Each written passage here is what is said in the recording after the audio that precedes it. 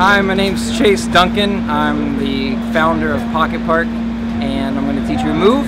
I'm going to name the move right now BoBo III.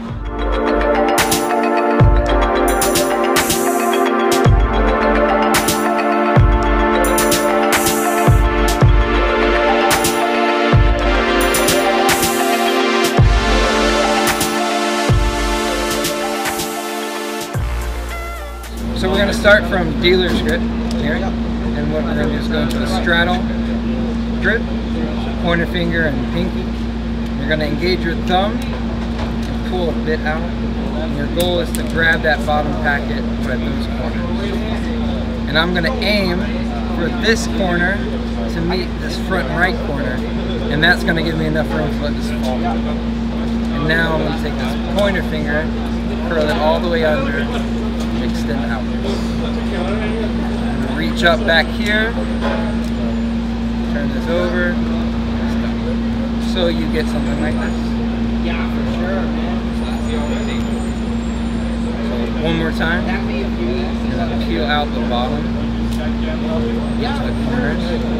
You aim for this corner to slide straight down to this one, because that's how you get enough room to turn over. Take your pointer finger and you're going to curl it in. It's going to kind of hurt, but I promise it's possible. Go under here and you extend back out. You reach up, you pull in. Now you're back to very close to where you were.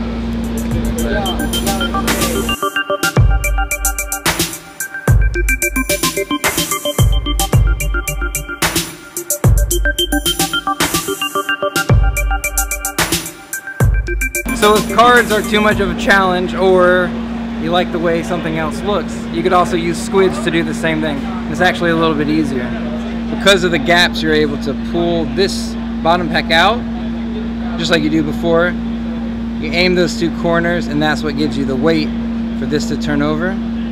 Because there's not so many cards, this move is a lot easier. You can curl your middle finger rather, in, and then extend out and reach back up with that same middle finger to curl this one back over, come down square. So if you find any use from this cut, or maybe you find a variation out of it and you want to support us, follow us at December Boys, and if you're able to, jump over to Pocket PRK on YouTube, and there's even more tutorials that you can find using squids.